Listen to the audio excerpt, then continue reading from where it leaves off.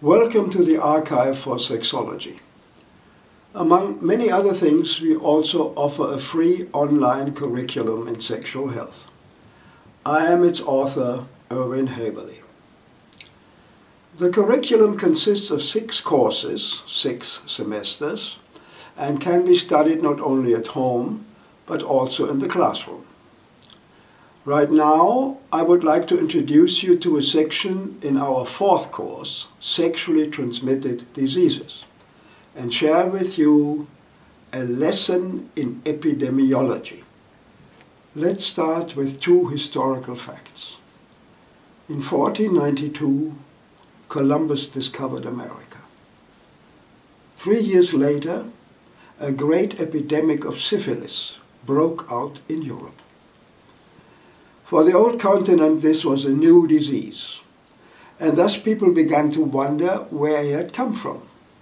Pretty soon it became clear that it was sexually transmitted, and that it had first been noticed in Naples, when that city was conquered by a French army in 1495. As was typical for the time, this army consisted mostly of mercenaries from many different European countries, including Spain. When the army withdrew, the mercenaries returned to their countries of origin. Those who had been infected in Italy now infected the folks at home.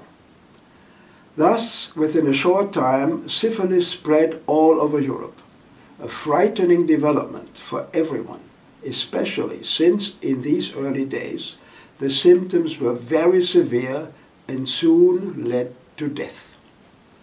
The worst part of it, the disease was incurable and remained so for over 500 years. Even many famous people died of it. For example, the great composers Franz Schubert, Gaetano Donizetti, and Robert Schumann, and the French writer Guy de Maupassant. It was only about 100 years ago that the cause and the cure of syphilis were found. But that is another story. Instead, let us return to the time around 1500 AD. For the people at that time, the return of Columbus from America and the following outbreak of syphilis in Europe, starting in a Mediterranean port city, could not have been a coincidence. They became convinced that Columbus's crew had picked up the disease from the newly discovered natives, and that it was a curse brought home from the New World. By the way, the word syphilis was not invented until a few decades later. At first, people simply called it the French disease, after the French army that had first spread it around. The French, of course, called it the Italian disease, after the first outbreak in Naples. The Dutch called it the Spanish disease. The Russians called it the Polish disease. The Turks called it Christian. And the Japanese called it the Portuguese disease, because the Portuguese were the first Europeans who came to Japan. Curiously enough, nobody called it the American disease. Nevertheless, in the following centuries, everybody assumed the American origin of syphilis. And this can be seen in a very instructive passage from a famous novel by Voltaire. The French writer Voltaire was a major figure in what we now call the Age of Enlightenment. He fought tirelessly against superstition and intolerance, and was especially impatient with the religious authorities of his time. He died in 1778, 2 years after the American Declaration of Independence of 1776. Anyway, in his satirical novel Candide, he gives us a very interesting lesson in epidemiology. The book tells the story of a naive young German nobleman who believes with his philosophy teacher Pangloss that we live in the best of all possible worlds. As it turns out, however, he suffers one misfortune after another, and after having been separated from Pangloss, he eventually meets him again by accident in a truly pitiful state. Pangloss tells him, "Oh, my dear Candide, you remember Paquette, that pretty maid who waited on our noble Baroness.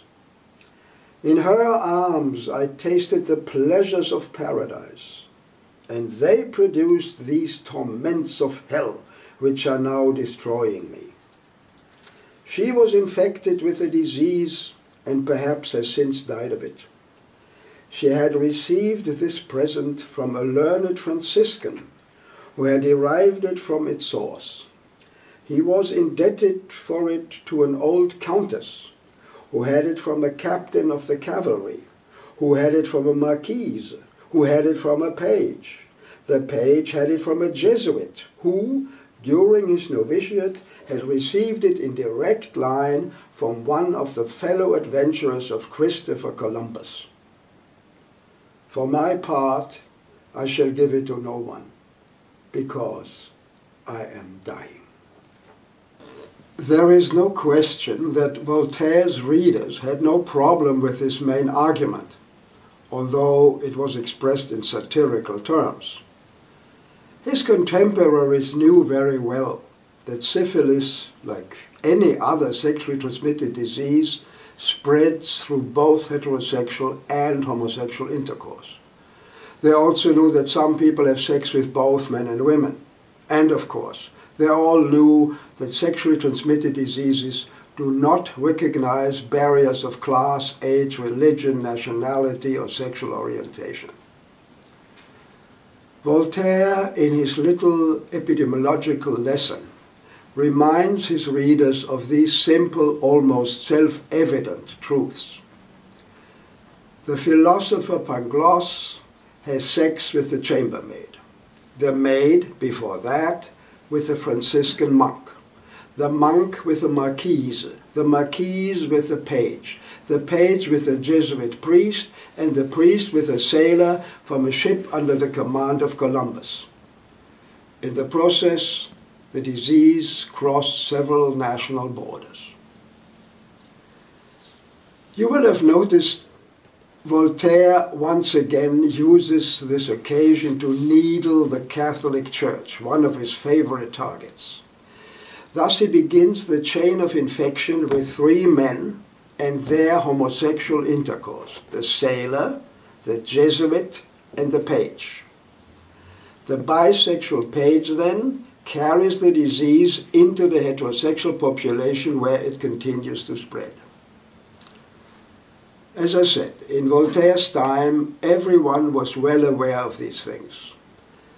Therefore, it was very sad to see that in the 20th century, some ignorant politicians spoke of AIDS as a gay disease. They actually believed that it would kill only homosexuals and that everybody else had nothing to worry about. Obviously, they did not know much about epidemiology or even about literature and the great writers of the past. Today, we know better. In fact, the heterosexual AIDS infections now outnumber the homosexuals ones by far. Worldwide, AIDS is now mostly a heterosexual disease. There is really no surprise here. There has never been, and there will never be, a sexually transmitted disease that restricts itself to a special group of people, gay, straight, or otherwise. When it comes to sex, people have not changed all that much since the time of Columbus. Therefore, when AIDS came along, a little study of Voltaire's Candide would have been enough to educate even modern innocent readers about the world's sexual realities.